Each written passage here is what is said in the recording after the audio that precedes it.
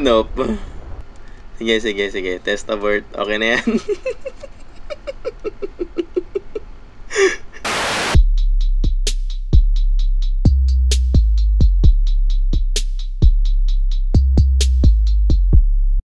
Hi guys, Benji here and welcome to another episode of Kerbal Space Program. So, wait lang, since last episode, we went on a suborbital flight with Jebediah Kerman on a one-man capsule. Nakalanding na siya. Now, we're going to retrieve the capsule before we go start. Okay, there's our drone satellite, man flight. Okay, recover. Yan. Let's go recover our suborbital vessel. Done. Yan. Okay, now wala na. Andyan yung drone that we've launched during the pilot episode. Okay, so what we are gonna do right now is 3-person spacecraft. Yun, try natin gagawin ngayon, and we're going to launch it up there and possibly make it to orbit and go down. Okay, so let's start with this one. It's our standard 3-person capsule. Pinagkaiba nga lang gagawin ko dito, lalagyan ko ng docking port sa taas. Yan. Kasi gagamitin natin to in the future space station missions or any crew delivery missions to orbit. Ngayon, hindi ako makakagamit ng ganitong parachute because we have our docking port in here. Kaya dito tayo sa radial mount parachutes. Hindi. Gago, matatakpan yung bintana nila. For parachutes, because why dahil not? Yan. Smoother landing. I hope it's gonna work though. Thermal, of course. Never forget the heat shield under. Yan. Okay. Ito na yun. We finally have our own capsule. Pwede ba natin lagyan ng ilaw sa ibaba? Ilaw. Yan.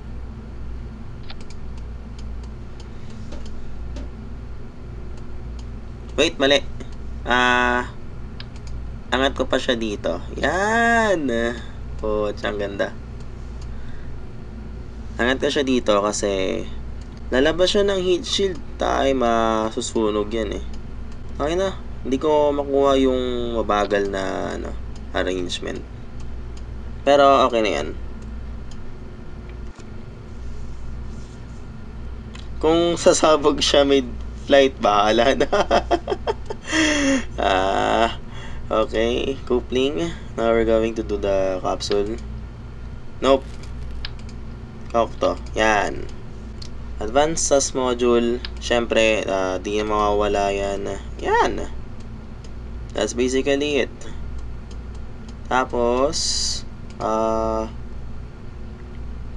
fuel tanks. Nope, maliit. Let's find the suitable one.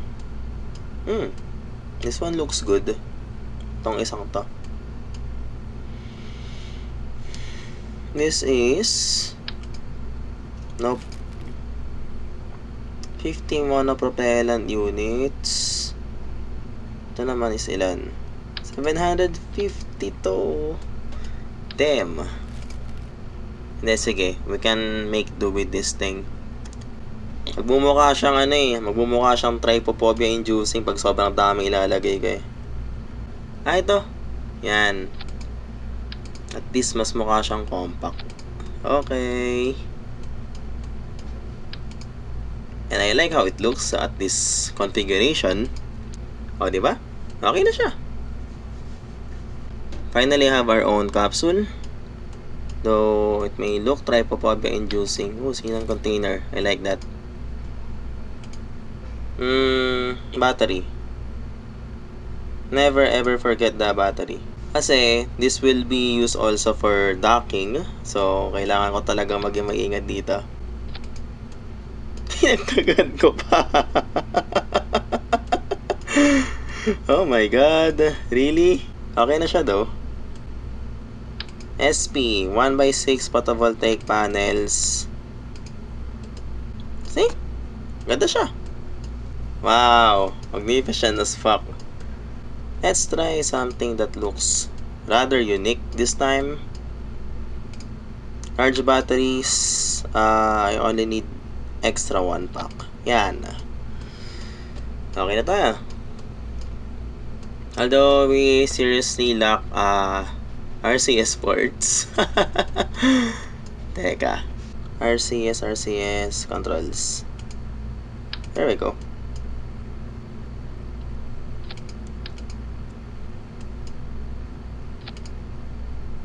Yan. We finally have our own capsule. Teka nga, lagyan natin ng makina.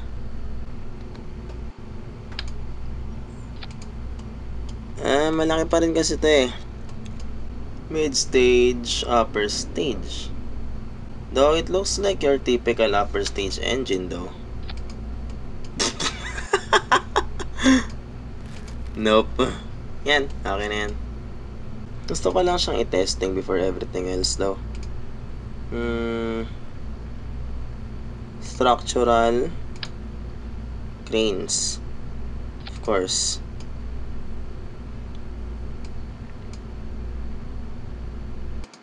Game.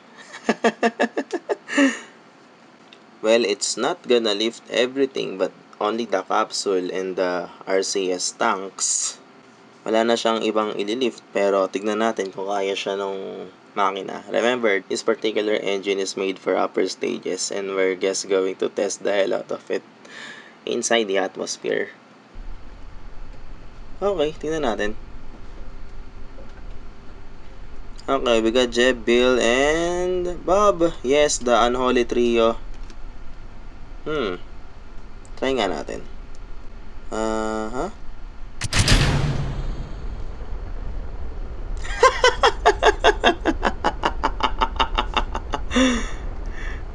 Nope. Sige. Test abort. Okay na yan. Ano ba yan? Teka, malay mo lumipad eh, no? Not bad. Not bad at all. I'm kinda amazed though. RCS.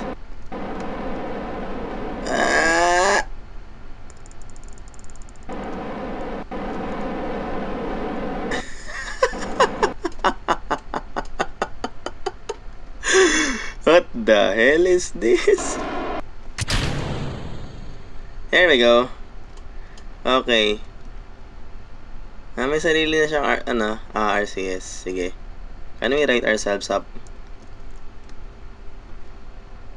Wala na siya. Shit.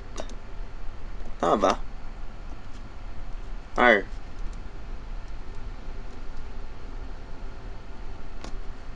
It's pretty interesting though. Yay. Okay, lights up. Okay, good. Bird flight to vehicle launch assembly. Okay. Mukhang okay naman siya.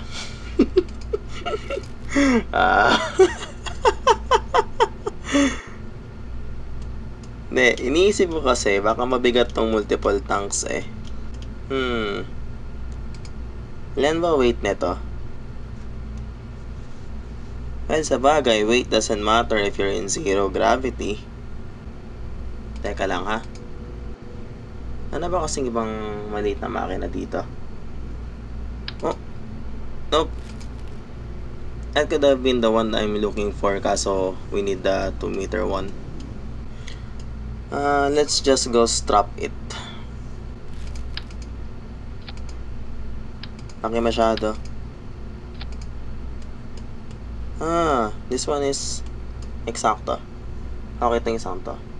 Payloads. Payload shroud.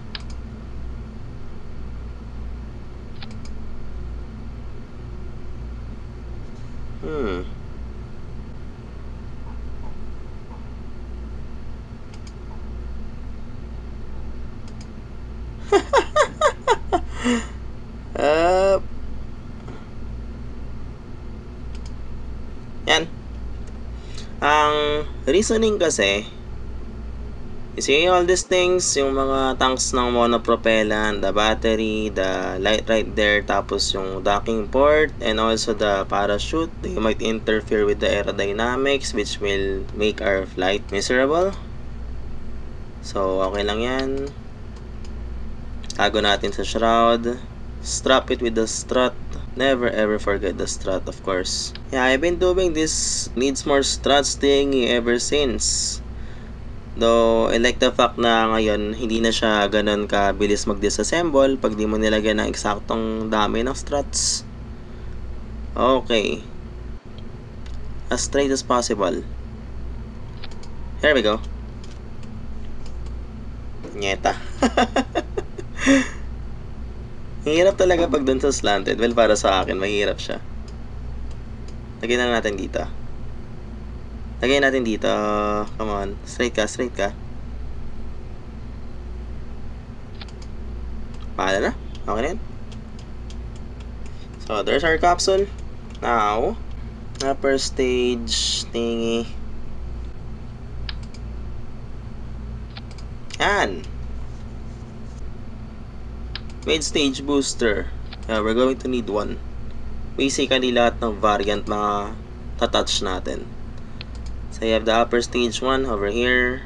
Isa pa to. Couple it up. Yan. Tapos, fuel tanks. Ayan na siya. Of course, it's gonna be mainsail. Joke lang.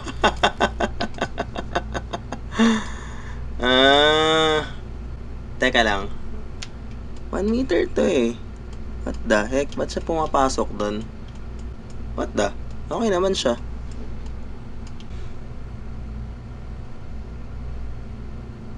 Teka lang. Baka ito dapat ginagamit ko. Pwede ata to.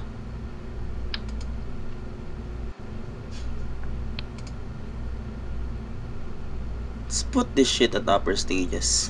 Palitan natin itong isang to. Okay. There we go. Oh, I like how it looks. Yan! I hope I'm not gonna regret this decision though. Yan, okay na yan. So ngayon, fuel tanks, struts.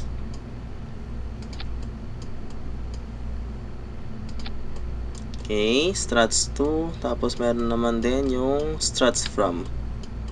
Never ever forget those.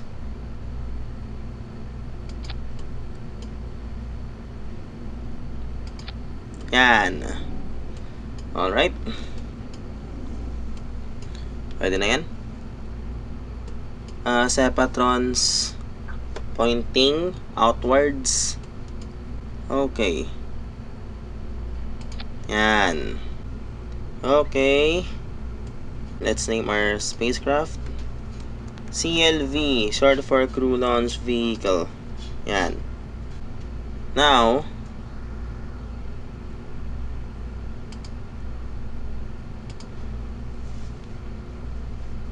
saka ako na alalahanin yung mga ano, ang how should I call this, action groups.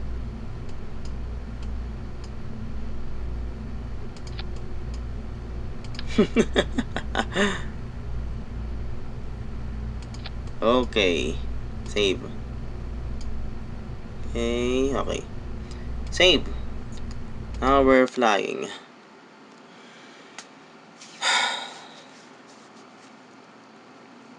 Saka ako na alalahanin yung mga action groups. Especially the solar panels.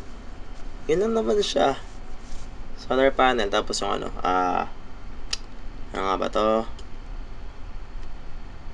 Docking. 3, 2, 1. Mission.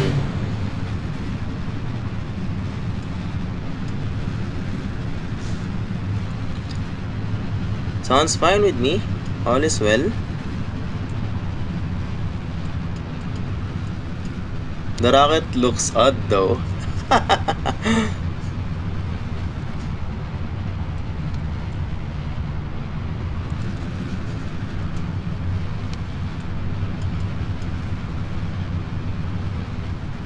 Parang ang liit niya. Eh, what the heck?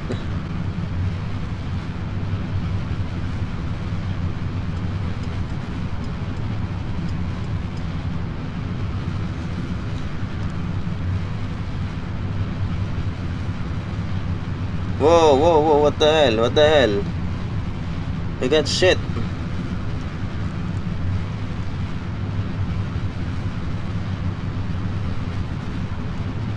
Oh, don't tell me we're also running out of fuel here. Delikado yun.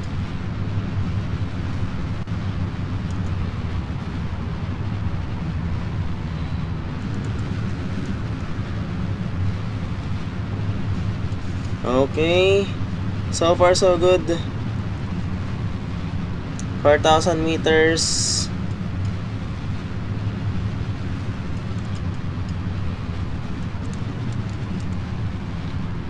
$6,000. Okay.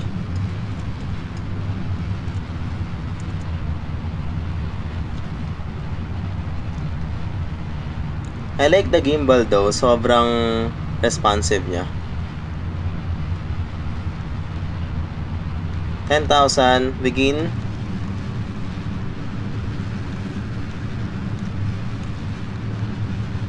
Huh? Shit, I forgot the sticky controls. Damn.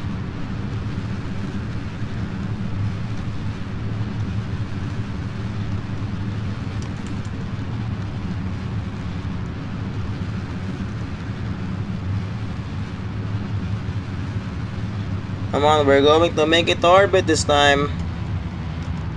Kaya natin to.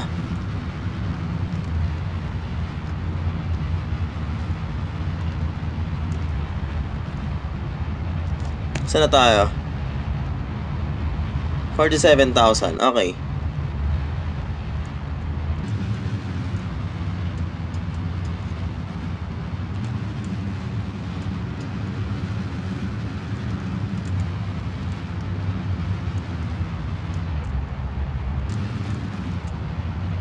Come on.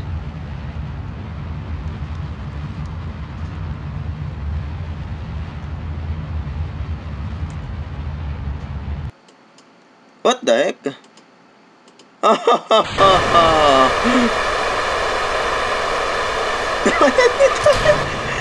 Anak ng pating. Par.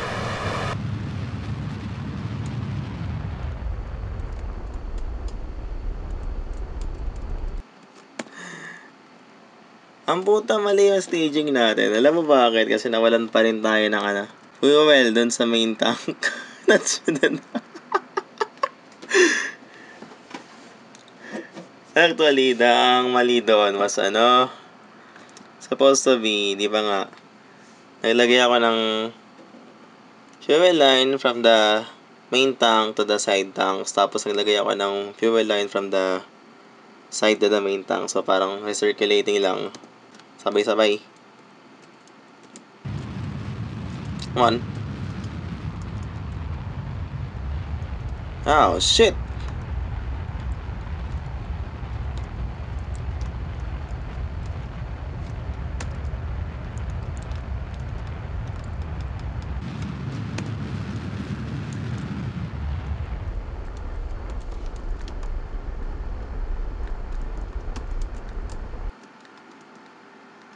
Okay, let's fine-tune our shit. Yan. Yan. I think we can fire from here.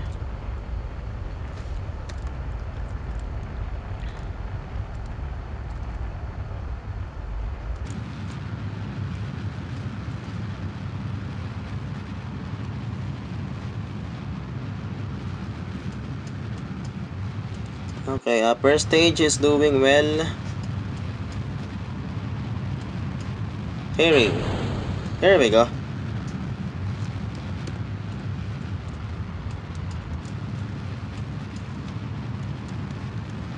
Alright. So far so good.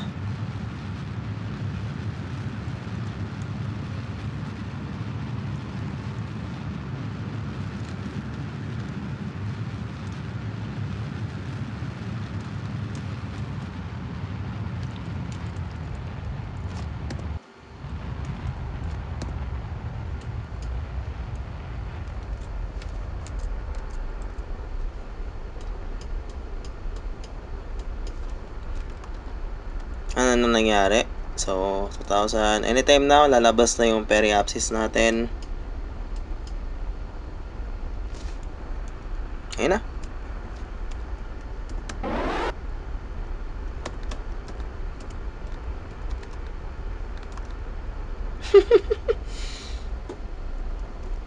The classic chase.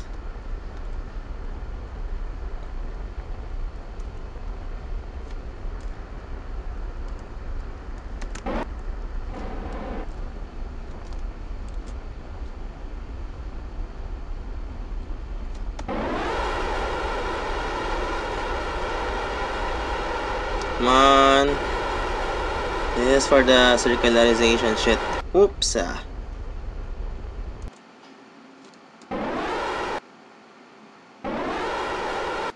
We're at 108,000, okay?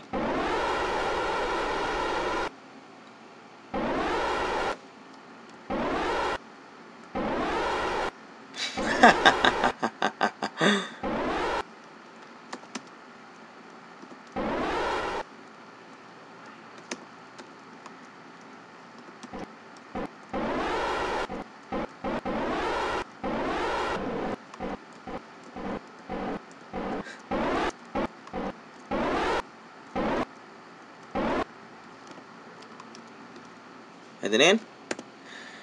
Okay, we made it to orbit. Alright. Resources left. We still have 630 units of monopropellant. Pwede, gagi. Pwede to. Okay. Lights on. Okay. Couple.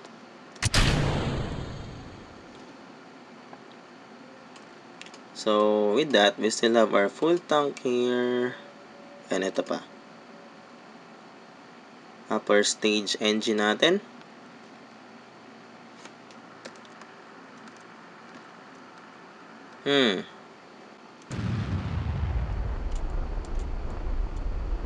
Upper stage engine to, no?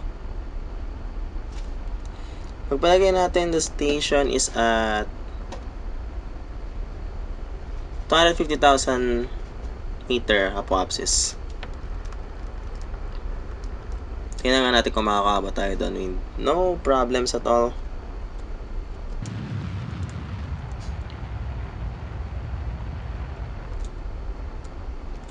Oops. Pwede. Okay, not much,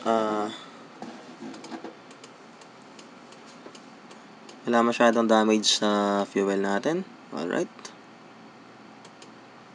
Extend solar panels. Okay. Sounds good. Yay!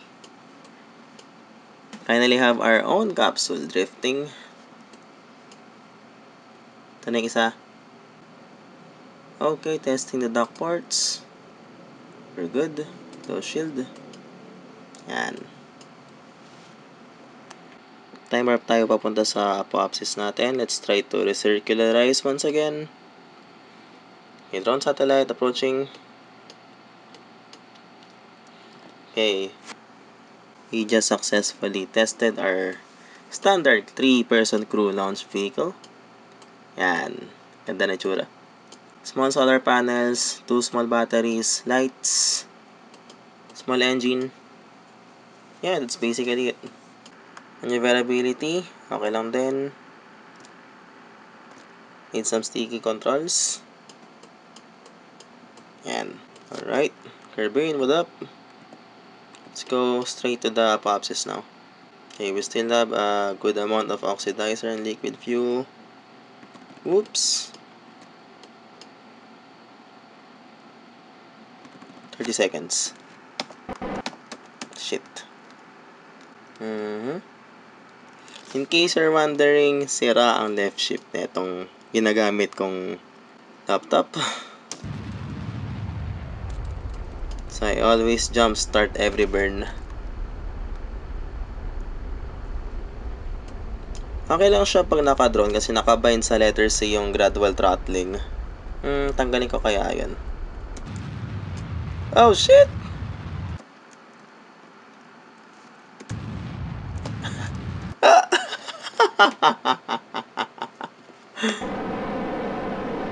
Visit.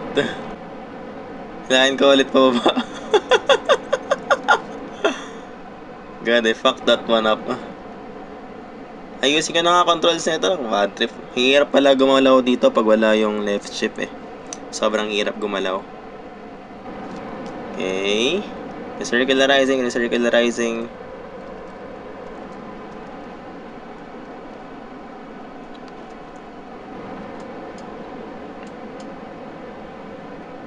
Two, 257, 246. Pwede na yan. Pahala na.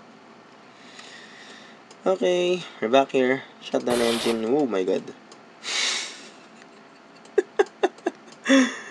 Sana nakakatakot yung ano niya. Sound niya. Okay. Can we try to do some extravehicular activity? Jebediah Kerman. Here you go.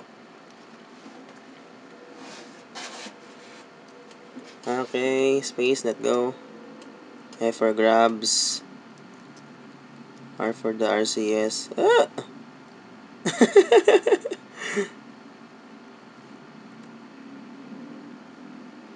Oh my god, we only have like 5 units. Shit. Okay, space, let go.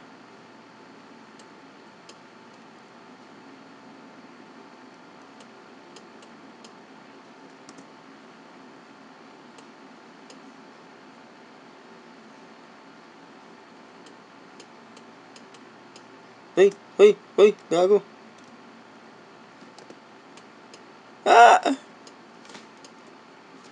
Shit. Did I mention that I don't have lab space? No. Crap.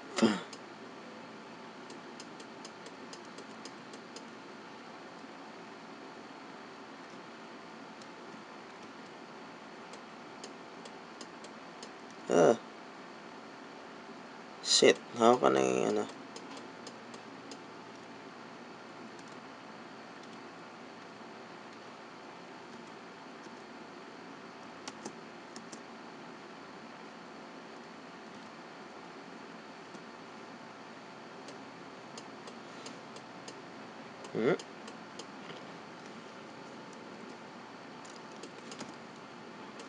Uy, gagi. Fuck. Oh, fuck. No. Bye-bye. Damn it. Hirap pag wala kang left shift. Screw this.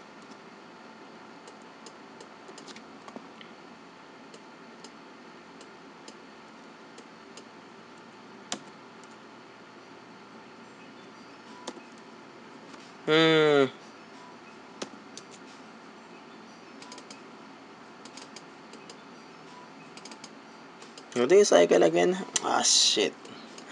Well, let me just go deal with this some other time. Okay, guys, that's it. Thanks for watching and see you next.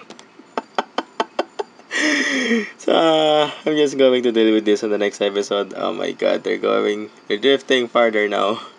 Ah, shit. Bye.